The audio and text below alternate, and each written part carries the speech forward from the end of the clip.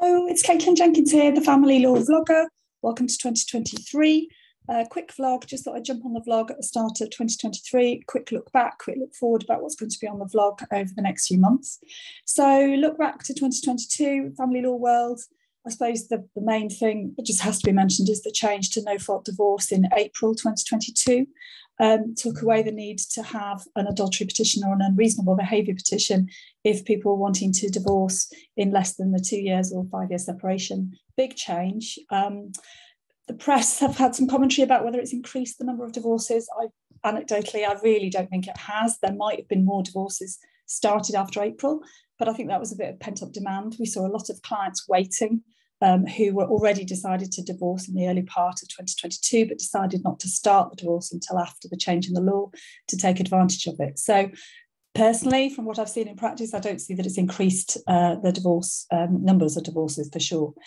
Other big change that came part of that change to divorce law, which the press haven't picked up on as much, is the ability now for a couple to file for divorce jointly. That's been a really big change and actually a really positive change. Instead of one person having to bring the petition against the other, a couple can decide to actually bring the petition together, to decide to apply to divorce together. And psychologically, for many, that's really helpful and really suits. Not for everybody, of course, but that's been a really big change. So those are key highlights from 2022. What about 2023?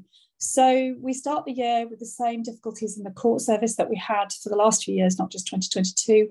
In common with many public sector arrangements, really struggling with quantities and resource. So court system still struggling, hoping maybe we'll get some traction, some change in that in 2023. And also continued support really for families in the various different ways that they need it, I suppose is the highlight for 2023, or the aim for 2023 perhaps, rather than a highlight.